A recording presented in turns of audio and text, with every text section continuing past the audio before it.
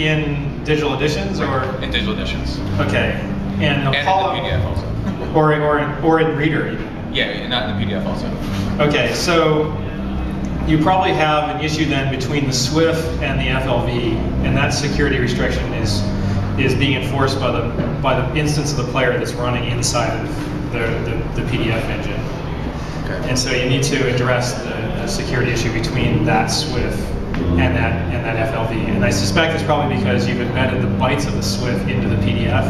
Because like I know when you put a SWF into a PDF, you can do it in two ways. You can either attach the SWF into the PDF file, such the actual the bytes of the SWF are in the PDF file, or you can have a PDF file actually contains a reference to a SWF that's on the network or on the file system somewhere. And this all works in the browser file. It's just when you get into the digital edition, it's PDF thing. Yeah, because the PDF that Digital Edition is probably reading Digital Edition is probably downloading it to the file system and loading it off the file system.